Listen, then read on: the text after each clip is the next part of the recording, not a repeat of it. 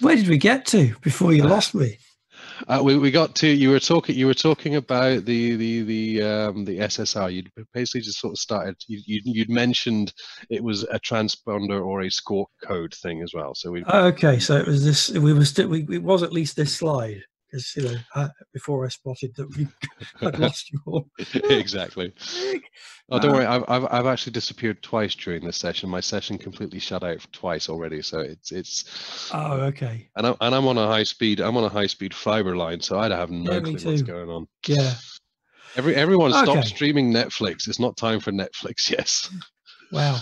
Does that really say 173? But anyway, right. Yes. So I got as far as squawks, had I? Right. And I'm just coming on to DME, distance measuring equipment. So this is the other application, aeronautical navigation aid, NavAid, that uses the band.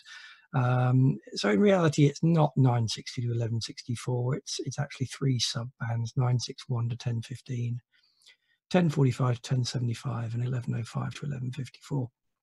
As I say, would be great if one day this band caught on. It's going to take a lot of persuading the aeronautical community that this is actually a good idea, because they kind of regard this band as their own. But in practice, in those 3 bands, with some clever coordination and people doing the right thing and obeying the rules, it would be perfectly safe, and it could potentially be worldwide. However, that's kind of for the future. But as I say, keep on in touch with you, keep on top of your local regulator wherever you are in the world, because there are always other bands being looked at, and they, to be honest, unless you keep on them, they will quietly forget that our industry exists, because we're very good at hiding what we do. In many ways, it's kind of part of the job for a lot of people, and they won't realize that we need spectrum if we don't keep telling them. This is one of the documents I was going to try and share with you. We'll still try and do that somehow before we finish, I guess. This is a frequency matrix that needs a little bit of an update in one area, but it shows all the different models that Sennheiser currently offer of wireless microphone equipment, and all the different bands that they operate in. And as you can see, there's quite a lot.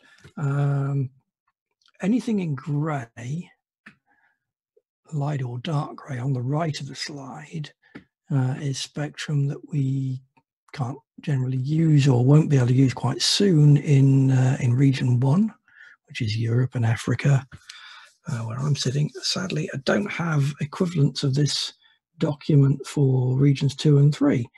I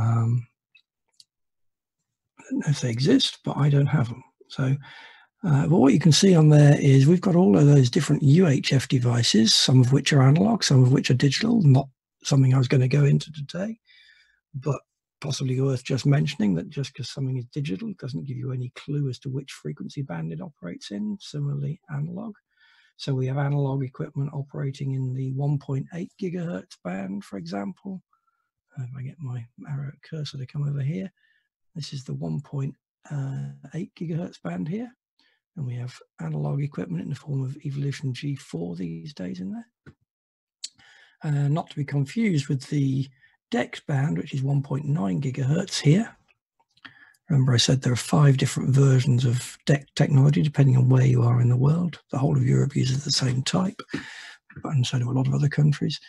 Then there's other bits that we can use in here, like the duplex gap in the 800 megahertz band available across the whole of Europe, and the short range device band 863 to 865 here.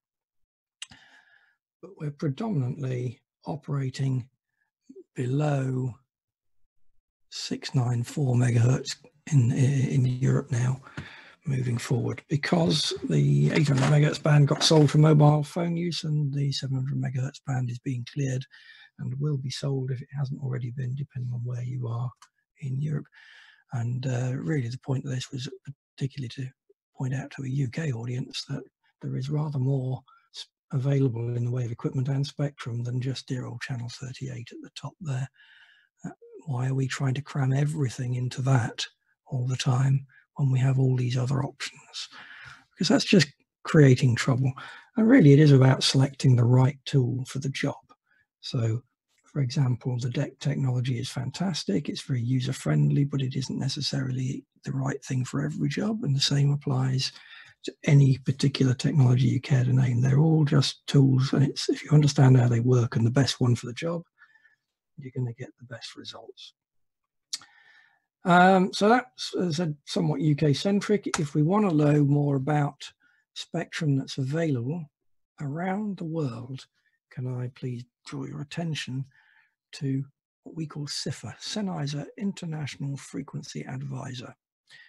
And this is a good place to look to find out what the regulatory position, what spectrum is available in different parts of the world.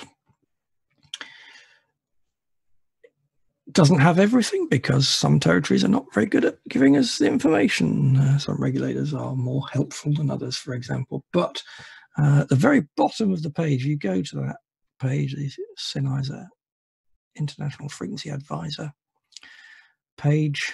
It's available from any of the Sennheiser web pages, not just the UK one, but that link should be reliable there.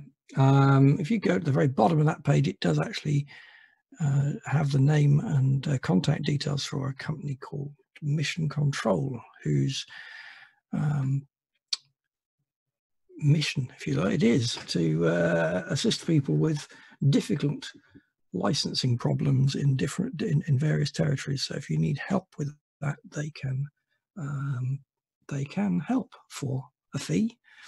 It's not a free service by any means, the service they offer, but so first thing is to have a look at the International Frequency Advisor, see if the information you need is there. If you're still struggling, maybe get in touch with Mission Control. Brings me rather belatedly to topic number 2. Where does it all go wrong, I said at the beginning. And part 2 is coaxial cable. If we've chosen the right frequencies to use, and as you've seen, there are lots of options in terms of the technology and different frequency usage, coaxial cable is the next thing on our hit list for where it all goes wrong. And where it all goes wrong is to do with the amount of attenuation of the signal we get between, if we're talking about wireless mics, we're talking about between the antenna and the receiver. If we're talking about IEM systems, personal monitor systems, then we're talking about the loss between the transmitter and the antenna. In either case, the attenuation along the length of our coaxial cable is our enemy and needs to be managed. Now, all the cable we're talking about in our world of wireless mics and IEMs is all 50 ohm coaxial cable.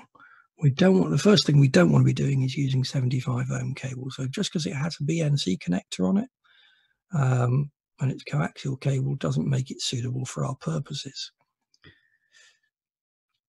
And that's because of the amount of attenuation it's going to involve. So the first thing we can do, wherever possible, is minimize the length. Quite often when people are saying, where should I put the antennas, Andy, for this room? I will often say, well, put them wherever gives you the shortest cable run back to the receiver, or the shortest cable run from the transmitter to the antenna. Because, quite honestly, the radio waves would far sooner go through air than through cable. So minimizing the cable length is usually fairly critical. There's always exceptions, but usually minimize the cable length. Using the right type of cable, this is really critical as well. We've got to choose the right type. It's got to be 50 ohm, as I said, but there are, as you'll see in a minute, many different types of 50 ohm cable out there. And it's as easy to choose the wrong one as it is. And it's probably easier to choose the wrong one than the right one, quite honestly. So which type of 50 ohm cable do we want is really what it comes down to. The image on the screen is a type of cable called RG213. It's about 10 mil in diameter. As you can see there, it has a a solid dielectric. The dielectric is the bit that separates the inner and outer, this bit here, and it's solid in the RG213. The center core is stranded. There are 7 cores there, and 7 strands in that center core, which means actually it's relatively flexible as a cable. It also means if you coil it and uncoil it to use it on events, it will survive many, many times of coiling and uncoiling. If you pick a cable of similar construction but with a solid center core, so only 1 strand in its center core, after about the 3rd time you've coiled and uncoiled it, you'll end up having to remake the ends. At least one of the ends will have come adrift from its center pin. Cables that have a type number starting RG indicate they've been made to a US government specification. So regardless of the manufacturer, they should conform to that spec. The other major type group that you see is ones that begin with UR or URM, and that's another sort of internationally recognized spec where no matter who made it, it should follow that particular specification. Beyond that, we get into cables that are unique to a particular manufacturer. So typically for any coaxial cable, we're going to see a graph, a chart that looks a bit like this, with frequency along the bottom, increasing frequency from left to right, and attenuation in decibels going up the side. And the figures are normally given in dB per 100 meters, or sometimes in dB per 100 feet, which is a bit of a pitfall to watch for. But that means that looking at this graph, as we go up the chart, we're getting higher levels of attenuation, so we're losing more signal. So up the chart is bad and down is good. And basically the way to look at this, if we look at RG58, probably the most common type of coaxial 50 ohm coaxial cable out there, very friendly cable, 5.5 millimeters in diameter, very flexible, and available pretty much anywhere in the world. Again, it's got a stranded center and a solid dielectric, and it's nice and small and flexible. Very useful type of cable. But you can see that's the sort of attenuation figures we can expect, increasing quite dramatically from left to right. So the one that was on the first slide there, RG213, has rather lower attenuation at any given frequency. As you can see, it's further down the line, it's down the chart, so that's lower levels of attenuation. So we're going to get more of our expensive signal reaching the other end of the cable if we use RG213 compared to 58.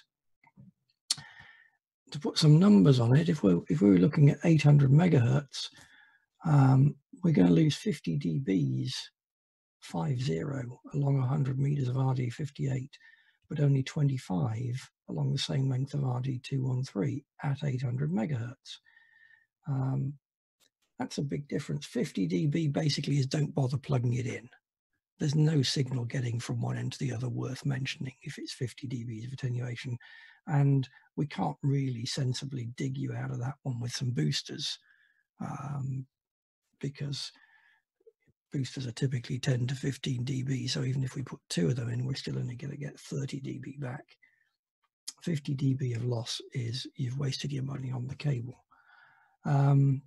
If we put in RG213 on a 100 meter run, it's just about possible to rescue that with a couple of boosters. It's not the ideal scenario. Maybe we should have used a lower loss cable still, but it's just about possible to rescue that. Now, you can also see, very important on that slide, the increase in attenuation up frequencies beyond the UHF band. I was pointing out bands at 1.8 gigahertz and DECT technology in 1.9 gigahertz. You can see how that those lines slope up. If we're heading all on the way to 2 gigahertz here, the attenuation figures are even less healthy. And so we really, really need to be ultra careful with our cable specifications and our cable lengths if we're operating at 1.8 or 1.9 gigahertz or even potentially higher frequencies one day in the future. We really, really need to watch those cable specs.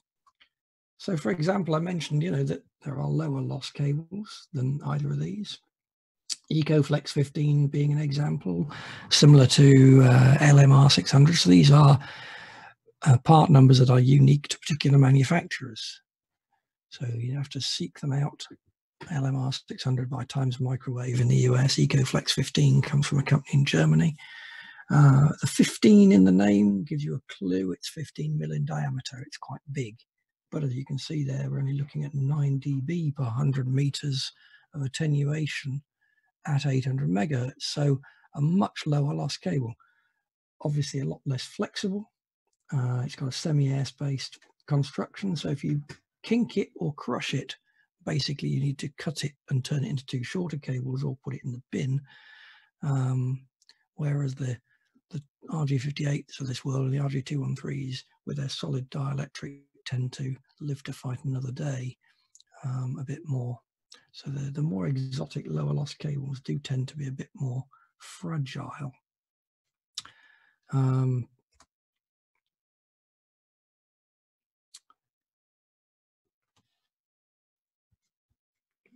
So here's a list. It's by no means comprehensive of all the different cables, a lot of different cables, I should say, all 50 ohm types. What you will notice is the general pattern is that the thicker the cable, the lower the loss. There is an exception on that chart. GZL 5000 in the middle there is a cable that's got dimensions roughly the same as RG58, but it's got attenuation figures broadly similar to RG213. It's a cable that's specially made for Sennheiser. If it's GZL 5000, it's got BNC plugs on the end. If it's GZL 9000, it'll have N-type connectors on the end, but it's the same type of cable, but it's supplied with in pre-made lengths with connectors already fitted. So yeah, it's very high. As I said before, dB per 100 meters is usual way of specifying cable loss. If it's in dB per 100 feet, it can make you think you found the holy grail of cable, because of course the attenuation figures will be that much less, since the foot is about 1/3 of a meter. So just beware. And the one to watch out for, and because we've had a couple of cases fairly recently where people have installed their wireless systems, and of course what happens, they ring up, these wireless systems you sold us don't work. And yes, people have put in 50 meter plus lengths of 50 ohm coaxial cable, and when you quiz them, they've used RG174. Understandable, it's nice and thin, but basically if you use more than a 30 centimeter 1 foot length of that, it's not what it's intended for. It's designed to be used in inside equipment. It's not at all suitable.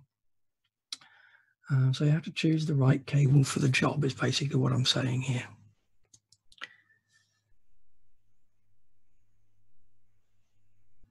And as I said, do be particularly careful at higher frequencies at 1.8 gigahertz.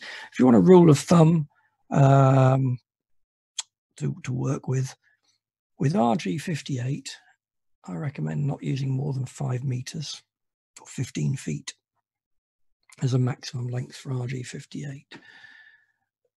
For RG213, 20 meters or 60 feet is a good maximum length.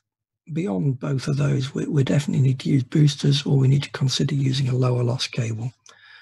So 5 meters for RG58, 20 meters for RG213, and then look for something lower loss beyond that. And as I said, about 30 centimeters maximum for RG174. Best avoided, really.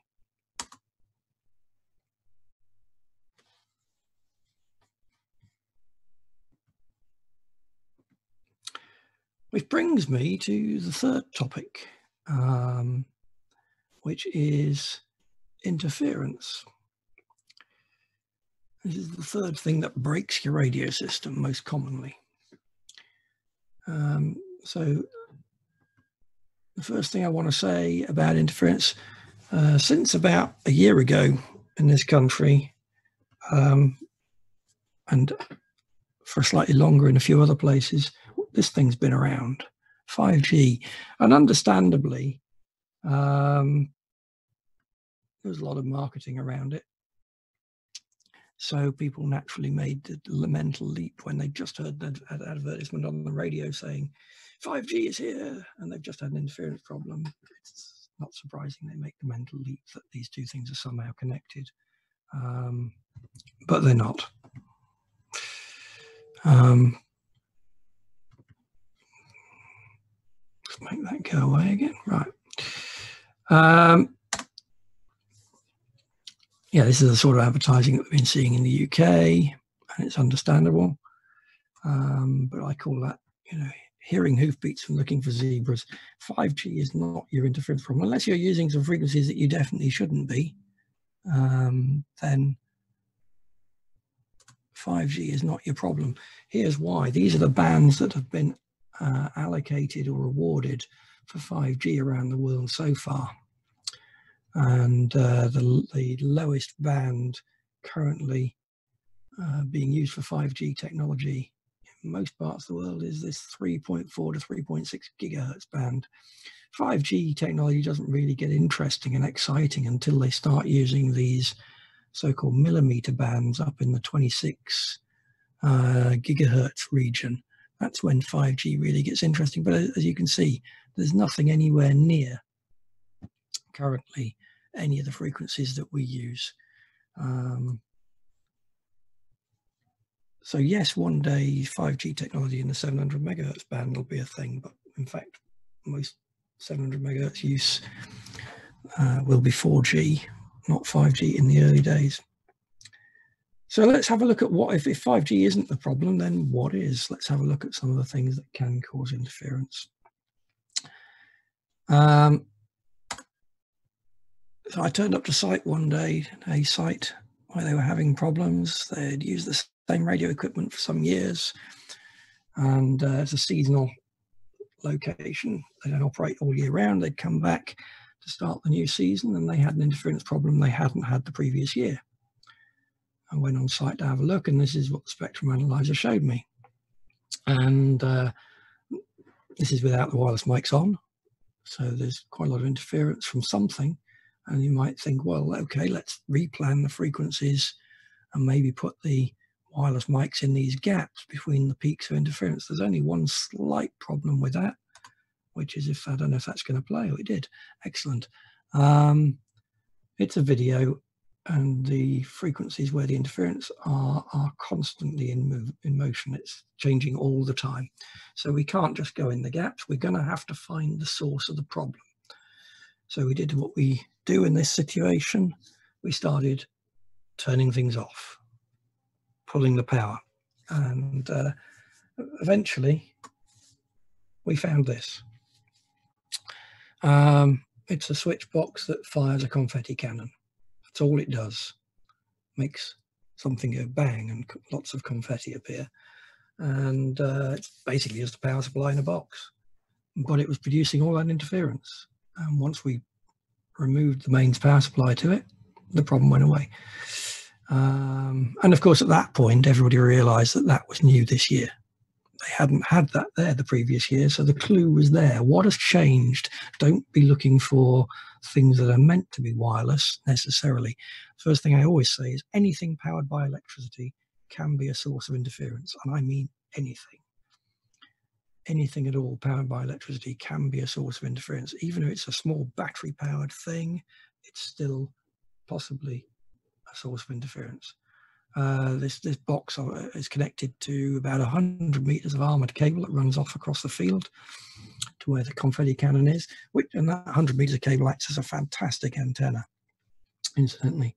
I mean, this box should not be producing wireless signals, has no business producing an interference, but it does. Exhibit 2 is a refrigerator, a fridge. It does look a little bit worse for wear, but it actually does its job as a refrigerator perfectly well. It keeps the contents nice and cold. This actually lives on stage in a theatre, not on stage, at the side of the stage, I should say, in a theatre for a West End show. It keeps the food and drink that is served to the actors on stage during the show cold, so that they don't get food poisoning, which is desirable for them not to get food poisoning. And anyway, it was we identified this as the source of the interference to their wireless mics. The wireless mic receivers are about 2 meters from the refrigerator, about 2 meters away. And the clue, one of the clues was that they had noticed that the incidence of interference had got worse during the summer months when the weather got warmer, and had got better as the weather cooled down again. That was one of the clues. In the end, the solution was, I mean, the first proposed solution, once we identified it, was to put the fridge in the skip and get a new fridge. But we were able to save the refrigerator, give it a reprieve, because there were some other contributory factors. They had 75 ohm coaxial cable connecting one of the antennas. They had transmitters that were on various different power settings, and hadn't realized they had incorrect antennas on some of the transmitters, the wrong length antennas. So by the time we'd sorted out all those problems, and they had active antennas with far too much gain turned it up. They were set to 15 dB of gain, when 5 would have been more than enough to overcome the cable length. So by the time we dealt with those four things, put the right antennas on all the transmitters, turned the powers to all the same setting, turned the gain down on the receiving antenna, and got rid of the 75 ohm cable, then the interference from the fridge was no longer a significant factor, and they could get through the shows without anybody suffering noticeable interference. So just to reiterate, anything powered by electricity can cause interference, which brings us to exhibit number 3. Here we see the displays of some EM6000 receivers. If we watch the RF meters when I hit play, here we have the LED toy that is sold to the audience in vast numbers, and that's just one of them. And there you can see the interference on the meters of the receivers. Now they sell 400 of those per show to the audience, so they're actually selling the source of the interference to the audience. So as I say, and that's just powered by 2 AA batteries. As you can see, any one of them is more than enough to cause interference to the wireless mics. That's just a selection. I have more, but not in this presentation. As I said, there is lots more that can cause you problems. So much more, and we don't have time to go into it today. We haven't touched on intermodulation. We haven't talked about digital versus analog. We haven't talked about RF splitters or combiners or antennas or boosters. These are things we do normally cover on our Wireless Essentials course. My colleagues over the next few days are going to be, next few days and weeks, are going to be presenting other courses that will go into a lot more detail. And the place to find out about these things, I guess, is the Sound Academy website. And if John's still with us, maybe he can tell us a little more about that and the other offerings. Yeah, well, it won't be actually on the Sound Academy website, but it will be coming up on the main Pro Audio site of the Sennheiser website, full stop. We are just in the final stages of getting everything scheduled in. I know the schedule. I'm not going to repeat it because things may change. But yeah, I mean, what Andy's just said, this idea of the Wireless Essentials course, which is normally a face-to-face course with some online portions to it. We are looking at the potential of making that completely online over the next couple of weeks. There will be a big 8-week special from our boss, Mr. Volker Schmidt, talking about digital RF for those of you that are moving over to that world. So keep an eye on your emails, and keep an eye on the Sennheiser website. There will be lots and lots and lots of training coming up. It looks like we're basically going to be doing 3 sessions a day for the foreseeable future, and sometimes 3 sessions at the same time of different subjects. So you will find something to keep you occupied, and you will find something that hopefully will be a useful segue during this this interesting period of sitting at home and getting to know our wives and children much better. So I would say thank you, Andy, for that. That was absolutely brilliant. Some questions have been popping in, and I'm not sure if you can see them yet, Andy, but I'll also say to the guys, please feel free to put them in the Q&A section or put them in the chat function, but there are a few in both at their very, very first time. So, Andy, if you see those, do you want to start, maybe read them out? And you can see the one in the Q&A section. You can probably see that seems to be the same question twice from two different people. It's amazing. And yes, we can certainly talk about that very quickly. Yes, if you put the booster at the receiving end of the cable, so the question being, does using a booster raise the noise floor in a cable? You should only use enough boost to overcome the loss in the cable, I think is the first thing to say. But if you put the booster at the receiving end of the cable, then there is a danger that you boost any noise picked up along the cable. That's the other reason to choose your cable type very carefully, and why it should be 50 ohm, not 75, because everything in your system is 50 ohm. Your receiver is 50 ohm. Generally, your antenna is going to be 50 ohm. So if you have a correct match, you're less likely to pick up noise along the length of your cable. But yes, putting the booster at the receiving end rather than the antenna end can potentially boost the noise that you're picking up. And that's the other, also why you don't need use more boost than the minimum, because all you end up doing is boosting, well, even when you do put it at the correct end of the cable, you'll just end up boosting any interference or noise, and not necessarily boosting your wanted signal in any useful way.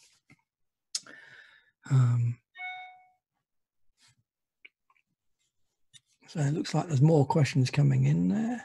Yeah, I got one quick one which was interesting. I saw in the chat function, and I'm sorry if we don't get to all of them before you leave, but I hope we do. This one was, and I'm sure you can probably see it in the chat function. It's slightly further down. It goes, and it's a little bit confusing, so bear with me as I read it out. Talking about antenna boosters, using an external booster. Is it the best fix? Is it best to fix it near the antenna fin or near to the receiver splitter end? And on the IEM application, is the advice to use antenna booster when running long cable from transmitter to antenna? If not, what's the solution in case of using an A5000 CP?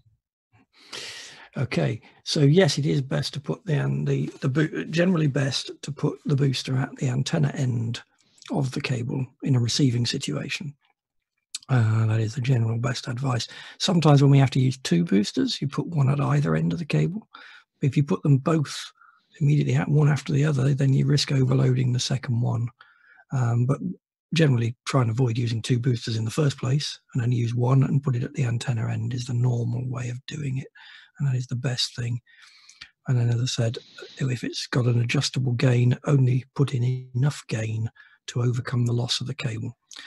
As far as boosters and IEMs are concerned, since somebody has asked, generally speaking, there are no off-the-shelf boosters for IEM systems. So if you buy an antenna booster from Sennheiser, it'll have been designed to be used for a wireless mic. It is not going to work on your IEM system. Generally speaking, boosting of IEM systems is not something you want to get into. It's very easy to do it badly and cause problems for the whole of your RF environment. It's very expensive to do it well for a whole host of reasons we haven't got time to go into today, but we can probably cover in other sessions. So basically, the only solution with IEMs is to get the transmitter as close to the antenna as you possibly can and use the lowest loss cable over the shortest length. Bear in mind, IEM transmitters these days have pretty much all got an Ethernet connection. You can monitor them via software, WSM, or other software of other brands. So you can see what their transmitters are doing without having them right next to the monitor engineer. So better usually to give the audio the long trip to the transmitter and have a short cable run to the antenna, particularly, as somebody's mentioned, A5000 CP, circular polarized antenna, another topic we haven't had time for today. I'm going to be slightly cruel and cut off the Q&A because we have run out of time. However, for those of you that have stuck questions into the Q&A, I have your details. I have the questions, and what I will do is I will send these to Andy, and we'll get you direct answers yourselves. I just want to do, because there's a lot of chats coming in about the next courses, so I just want to highlight that. There was a question from India about is the Sound Academy available in India? I believe it is. If not, I'm going to give out my personal email address. That's always a good way to do it. It's john.mcgregor, so that's McGregor at Sennheiser.com. Email me directly, and I'll find out with the guys at Sennheiser India what is and what isn't available on their website, but it should be, so don't worry about that. Yeah, the courses at the present time are free. Of course, they're free. We're not going to charge anyone during these times. And there will be a hell of a lot more coming out over the next couple of days. So some courses will be repeated. So Andy is going to be online again twice again today doing this course. Yay. So once I think it was 1:30 and 6 o'clock, isn't it today? At least in German time. So yeah. 12:30 and 5 o'clock UK time. So Andy will be back with us twice more today. So if you did join us late, you still have the opportunity to catch the beginning of his session, and hopefully both of our internet connections I can't promise it'll be exactly the same script every time, but well, I'm also wondering about the 6 o'clock one. 5 o'clock Netflix time comes on, everyone's turning their computers on, not just in the UK but around the world. It's going to be an interesting one. But I want to say, first of all, thank you very much to Andy for joining us. It was great, and I shall see you a little later this afternoon. Great. And more importantly, I want to say thank you to all of you who spent time with us this morning. We hope it was useful. We hope you stay healthy. And I've seen lots of encouraging messages in there. Yeah, this is a tough time, guys, but we will get through this, and we will get back out onto the road again, and we will hopefully actually be able to meet up in person. So do keep in touch with us. I did give out my email address there, so feel free to bombard me. There's a good way. Not that my email box is full enough already, but please do keep in touch with us. And if you think of something interesting as far as training goes, well, that brings me to the poll. So if you get a chance, please fill in this poll. We've got a few things in there around about further trainings that we're thinking of doing, but also please feel free to email me, and I will quite happily forward those on. Other than that, I will wish you a great rest of the day. Stay healthy, stay strong, and more importantly, drink single malt whiskey if that is your thing, because that's definitely going to keep me happy. Have a great day, guys. Best of luck. Cheers. Bye, everybody.